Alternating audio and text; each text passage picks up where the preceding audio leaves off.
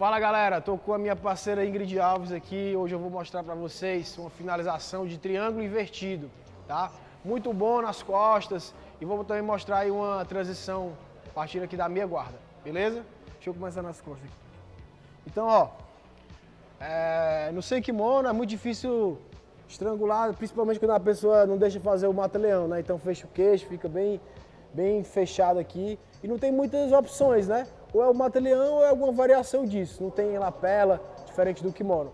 Então a coisa que eu gosto de fazer aqui é o seguinte, eu vou cair para o lado que o meu braço está por baixo da axila, tá? E agora eu vou meio que fazer um triângulo aqui no abdômen dela, vou fechar um cadeado aqui no abdômen dela.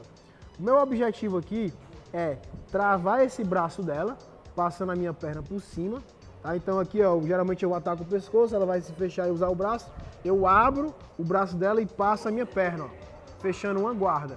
Nesse momento, eu posso atacar o pescoço, lógico, mas também tem essa opção aqui do braço de triângulo invertido. Então eu começo a tirar a cabeça dela aqui de dentro dos meus braços, eu vou empurrar a Ingrid para o outro lado, fechando o triângulo invertido, ó. Então a gente vai cair aqui nessa situação, ó. Tá? Presta atenção, o cadeado, ele fecha de dentro para fora, tá? Então não é assim, é assim, ó. Quais são as opções aqui?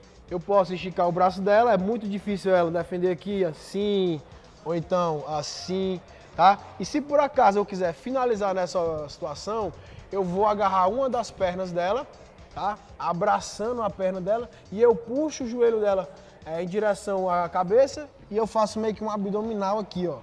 Isso faz com que o queixo dela vá pro peito e eu feche esse espaço aqui, tá? Então a minha ideia é sentar, travar e agora eu fecho o espaço aqui e ela vai bater. Além do estrangulamento, ela vai ficar muito desconfortável nessa posição, né? As costas, a coluna, ela vai ficar bem ruim. Então vamos lá de novo, cai pro lado fraco.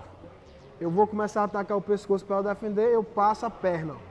Seguro 2 contra 1, a pegada de kimura e agora eu vou mudar o lado. Jogo ela para esse lado, passo e fecho. Ataco o braço, ou se eu quiser o pescoço, né? Ou essa perna, a que tiver mais fácil. Coloco essa mão no chão, ó, agarrei a perna dela, ó. Olha como é uma posição difícil de lidar. Eu vou mostrar para vocês aí, agora no vídeo, essa posição ela acontecendo no rola, né? Então eu fiz ela no rola, então vocês vão poder ver em ação aí. Confere o vídeo.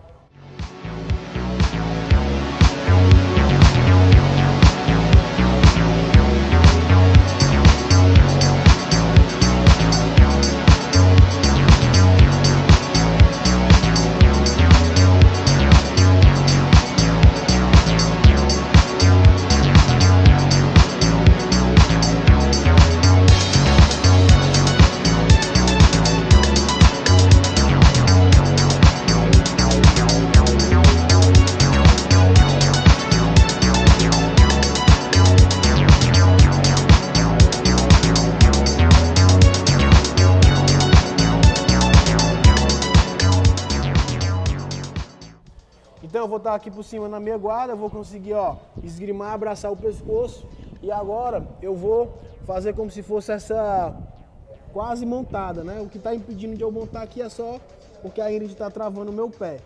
Então, nesse caso aqui, eu vou começar a jogar o meu braço para cima e o braço dela vai começar a subir. Eu posso atacar o katagatame, mas ela, esperta, vai meio que virar de lado, né? Para lado, né? Tipo meio que dando as costas, assim, para lá. Então agora, ó, presta atenção, eu vou avançar o meu joelho e vou trazer ela para cima de mim, já fazendo esse passo aqui, ó, passando a minha perna por cima do braço dela. Então eu nem preciso fazer os 4 pontos para depois passar, eu vou direto, tá? Essa parte aqui, ó. Então eu tô aqui, avanço o joelho, trago ela para cima de mim e, ó, pum, passo a perna. Aqui, se você tiver uma melhor flexibilidade, vai ser até mais fácil essa passagem da perna. Se você for um pouco mais duro, você vai ter que desenvolver essa habilidade aqui, tá?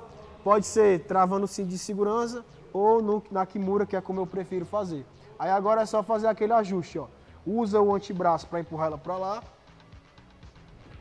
e faz a fechadura do triângulo. Aí agora é o mesmo procedimento. Braço, quem for um pouco mais maldoso aqui, ó, mão de vaca. E a finalização, que é puxando aqui e fechando o queixo. Beleza? Então é isso, rapaziada. Espero que vocês gostem aí da posição, pratiquem no dia a dia de vocês, treinem sem kimono, beleza? Obrigado, Ingrid. É nóis.